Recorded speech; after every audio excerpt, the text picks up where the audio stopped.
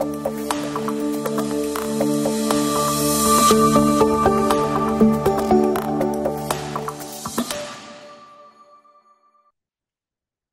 welcome to NIMS and Associates Snapshot on Advanced Planning and Scheduling in Acumatica. Our agenda today is going to be to discuss what is advanced planning and scheduling and what typical challenges are for businesses that manufacture.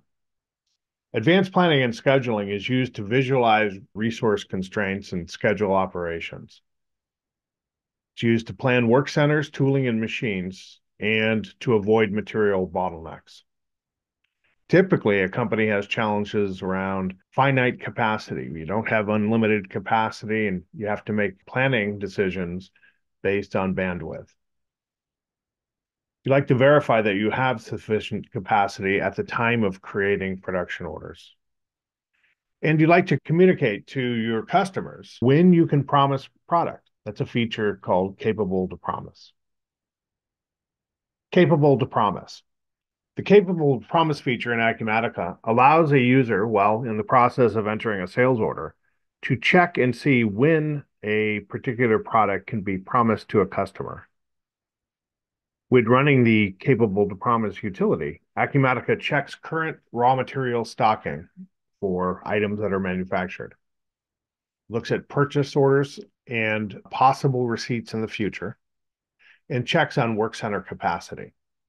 Let's take a look at capable to promise.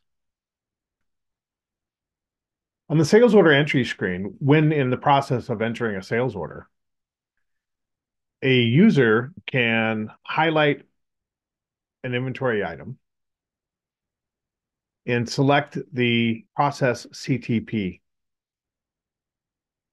Processing CTP actually creates a production order of a certain type in the production order system, a capable to promise production order. These production orders get created and deleted according to whether or not the promise is accepted or rejected. I've just run capable to promise on this inventory item, and we can see that the system's come back for item 1040 and said that we can promise this on the 8th. So this is a good sign. Now, at this point, what Acumatica has done is it's created a production order of a type of capable to promise. If we look at production orders, you can see that Acumatica has created a production order called CT. These orders will be created and deleted depending on options that are selected during the capable to promise process. If a promise is accepted, in other words, the customer says, that's a good date, let's go ahead and do that. What Acumatica will do is delete this capable to promise order and create a regular order in its place. If the capable to promise is rejected on the capable to promise screen, then Acumatica will delete the old capable to promise order. And if you're checking again, we'll create a new one as necessary. Back on the capable to promise screen, you have an action box up here. So I've run capable to promise. It says that we can deliver this inventory item to a customer by the 8th, and then I could either accept or reject the promise to the customer. If I reject it, it will go out and delete that capable to promise production order. If I accept it, it will convert that capable to promise production order into a regular production order. In order for a inventory item to be capable to promise capable, the inventory item has to be set up in such a way that typically involves two things. It typically involves assigning a default bill of material, so the system knows what product structure to check when it's checking for capable to promise. Keep in mind, capable to promise will blow through the product structure and check for material and its availability, and it will check for capacity at work centers and making sure there's enough bandwidth for that. So it needs a bill of material structure to work through. The next item is it needs to be flagged as a CTP item, capable to promise item. With those two sections clicked, it is eligible to become a capable to promise item. In addition, probably also flag make to order items, meaning that a production order can be spawned from a sales order by the user. Scheduling. Acumatica Advanced Planning and Scheduling allows for production orders to be scheduled and graphically displayed.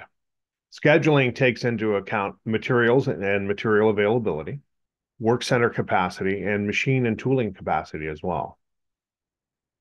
Setting up work center capacity and machine capacity.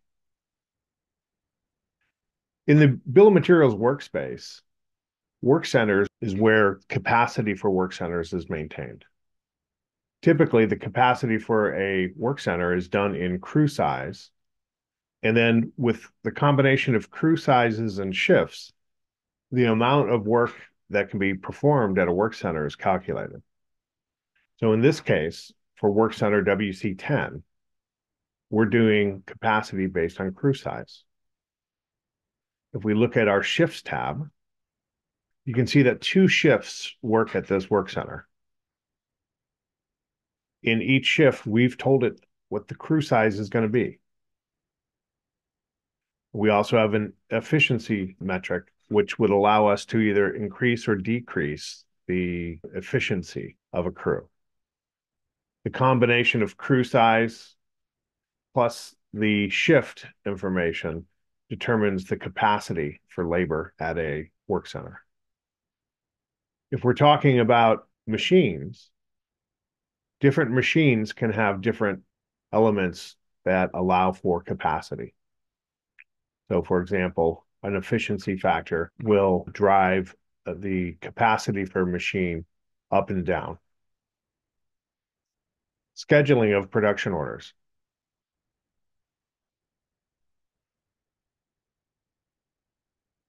When advanced scheduling is activated in Acumatica, individual production orders can be scheduled.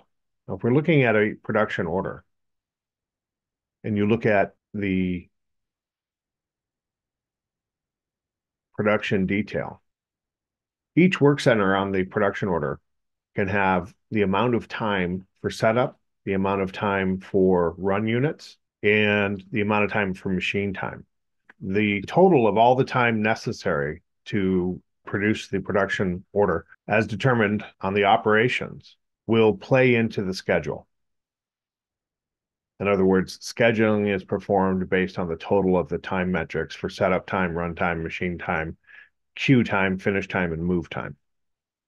On a production order, you can schedule them individually. You can see here that this production order has been scheduled before because the schedule status is scheduled. Individual production orders can be scheduled at or rescheduled at any time.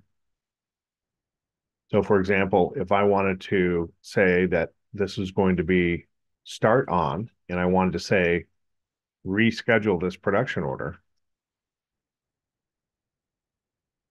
that's enough to reschedule this individual production order. All production orders can be rescheduled on one screen without having to go to each individual production order. In the production order system, there's a screen called Rough Cut Planning. Rough Cut Planning shows all released production orders. And the Rough Cut Planning allows you to schedule them from here. So I can sort of massively schedule. Rough Cut Planning also allows us to firm up the schedule for particular production orders. In other words, they won't be scheduled again. I can schedule and firm them up, or I can undo the firm. Firm is a concept that just means whatever the schedule is, we're going to put it in cement. We're not going to allow it to be moved around. After production orders have been scheduled, someone can go to the production scheduling board and review in a graphical way what the impact of scheduling has done to your company's production schedule. So this screen is divided up into 3 basic areas. So the first one is all about how you're picking which production orders to look at. In this case, I'm looking at production orders from the 1st through the 15th. But I could select by warehouse, by certain types of orders for specific production order numbers, for specific inventory IDs, etc. Once determined, the production orders are going to show up in two areas of the grids down below. The top grid shows production orders. The bottom grid shows work centers and machines. The top grid, we scroll through, lists individual production orders with objects that tell a little bit about the production order. So the diamond means that this production order is linked to a sales order. The yellow on the diamond indicates that this production order has a pretty tight schedule. So really what that means is that the scheduled finish date of the production order equals the date that it's got to be ready for shipping and sales order. The three colors that diamonds can be, remember diamonds indicate that it's linked to a sales order. The three colors are green, yellow, and red. And so as you would expect, green means, yes, you've got, a little room to spare. Yellow means it's a tight schedule. Red means you're not going to meet the schedule. This is busted. If we look down the grid, we'll see a couple of others. Here we see a green block. And this means that this production order is going to take, looks like a full day spanning 2 different days to complete, which is what this block means. If we scroll down below, you'll see colors indicated for each work center. So this one here is going to take a little bit of time at WC10, just a few minutes. It looks like we've got plenty of capacity at Work Center WC10 after that. You can see that the hours are scaling up this way. If we scroll further down, we'll run into WC30, where you can see that WC30 is completely engaged on April 8th and moving a little bit into April 9th for its busyness.